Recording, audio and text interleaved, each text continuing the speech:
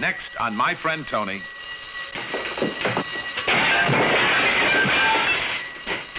Woodruff, name a figure. 7. Now, come on.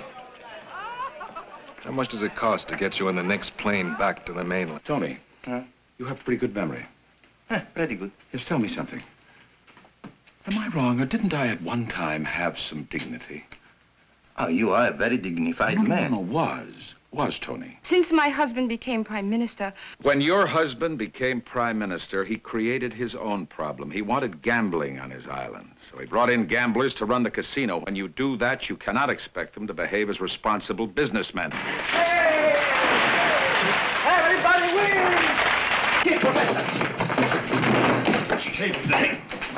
Check the outside vent.